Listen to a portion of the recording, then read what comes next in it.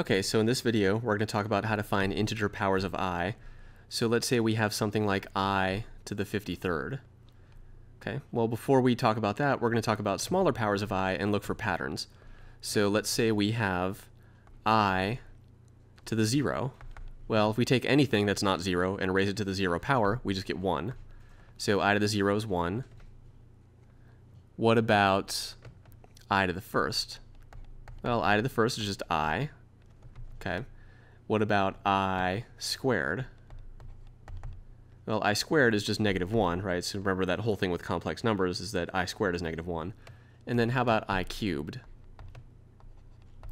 I cubed is I squared times I. I squared is -1. I is just I. So this is -1 times I, which is -I. Okay, now let's take a quick look at the next 4. So I to the 0, 1, 2, 3. Next is I to the 4th.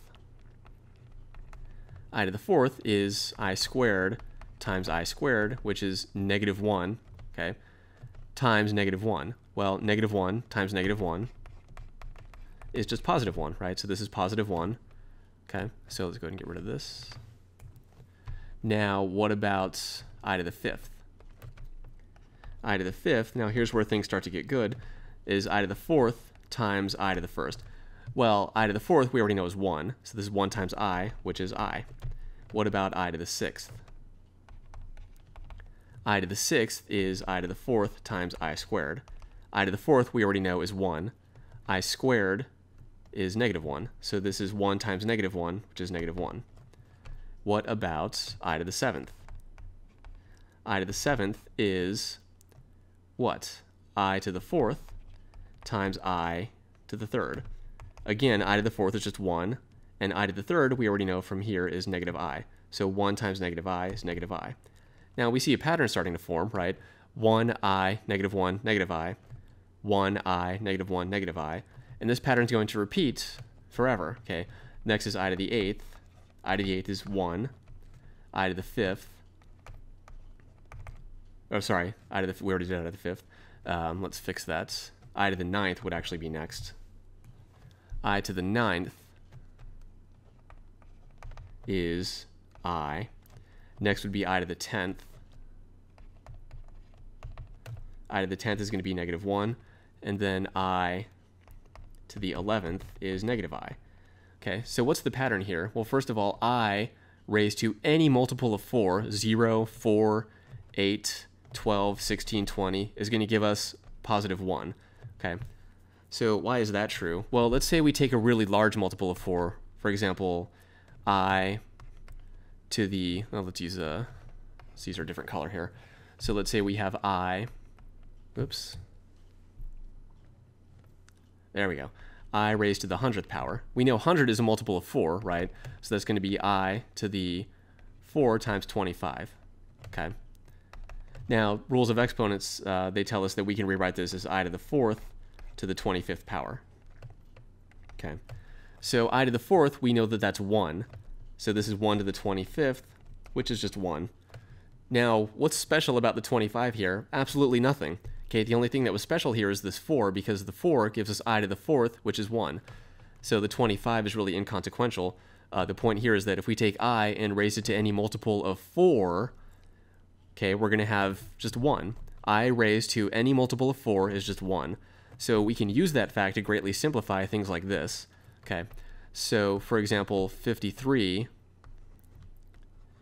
is 52 plus 1, and 52 is a multiple of 4. Okay, 13 times 4 is 52.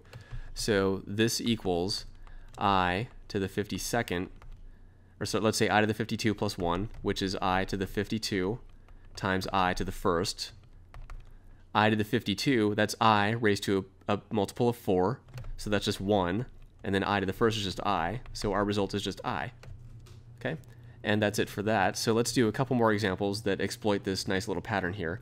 So before we erase all this, just want to say I raised to a multiple of 4 is 1. If we raise I to 1 more than a multiple of 4, for example 1, 5, or 9, or 13, so on and so forth, the result is I. If we raise I to 2 more than a multiple of 4, like 2, 6, 10, we're going to get -1. If we raise I to 3 more than a multiple of 4, for example 3, 7, 11, and so on, then we get negative I. Okay, and that pattern just keeps repeating. So let's erase all this and do one more quick example here.